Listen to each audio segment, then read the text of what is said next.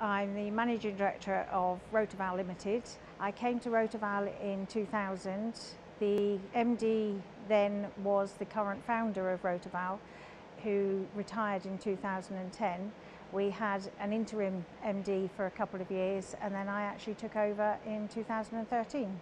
So, are you looking for a specific type of rotary valve, or are you I like aware of engineering. what the My father requirements was an are? engineer, my partner's an engineer. I sort of grew up with engineering, but I like the fact that we make products. It's an exciting place to be.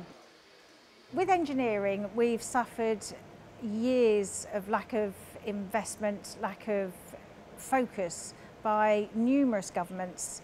I find it very, very disappointing that we don't have the students coming through that we should have, and we are finding it very, very difficult to recruit new staff. And what's even more disappointing is the lack of women that are taking up engineering, and yet it's such a fundamental part of all of our lives. The employees at RotaVal are highly skilled, and it's disappointing when schools put down factories and say that we don't need to do your exams to work in a factory. The guys here have to read drawings, they have to know their maths, they work to clearances of less than 0.25 of a millimetre, and they have to be able to achieve that from the machinery that they're working with. What RotaVal has done has actually signed up as a business partner to the local university technical college that actually specialises in engineering. And we offer projects that are actually run through the school, and they're real life projects that the students have to work with to real life budgets, to real life timescales. They find it fascinating the fact that they look at our rotary valves, which when you say a valve, you think of a very small valve that you get on your car, and they can't believe that the food that they eat goes through our rotary valves.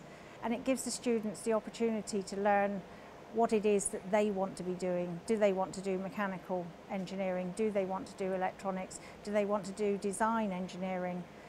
It's so diverse. Being a woman working in a man's world, I thought would be quite difficult. I thought it wouldn't be accepted, but I've actually found that it brings another perspective to the business that has been lacking. I'm not afraid to ask the stupid questions, so I do question everybody on, especially with new designs and new technologies, and whether it will benefit the company, whether it wouldn't. I find that man has an inherent need to help women, so I find that the cooperation that I get here is very, very good. If they feel that they can help, they feel chuffed that they can help, and it just brings out the best in the staff. If I was asked to describe RotaVal as a company, I would say it's a great family environment.